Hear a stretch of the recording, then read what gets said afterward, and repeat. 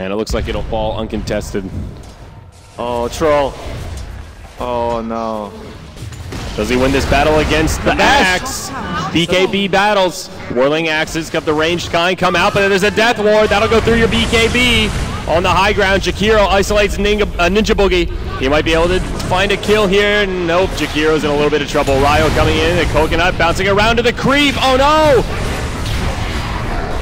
The hero creep turning into a saboteur. Now Jeyo on the other side. He's got the BKB swap across. Who's gonna win this duel? Another triple cast on the Ninja Boogie. It's Jeyo coming out big.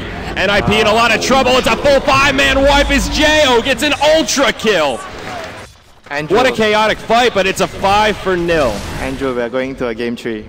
Cast also has that Aghanim Scepter on the Witch Doctor. Wow. NiP smoked up. They're going to bump right into each other. Jonas going to be the first one to go down. Ryo comes in. Limp falls shortly after. It's a bloody disaster for NiP. A buyback from the Jakiro. Now for the Troll, but doesn't even matter. Winter Hanskin gets dove into the base. They're getting completely cleaned up. It's been at least 5 heroes dead and could soon be 7. Rave with all 5 alive, still at max HP.